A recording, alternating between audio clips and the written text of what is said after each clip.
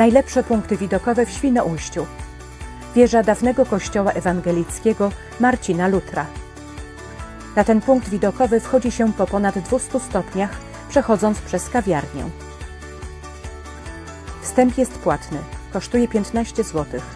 Z góry roztacza się widok we wszystkich kierunkach. Kawiarnia na 13. piętrze hotelu Radisson. Kawiarnia otwarta jest dla wszystkich.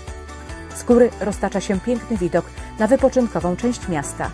Możesz również obejrzeć na kanale YouTube Slow Travel Polska najbardziej popularny film o Świnoujściu naszego autorstwa. A teraz uwaga! Latarnia morska w Świnoujściu. Na jej szczyt prowadzi 308 schodów. Wstęp jest płatny. Obejrzyj film o Świnoujściu, obserwuj nas po więcej ciekawostek z Polski.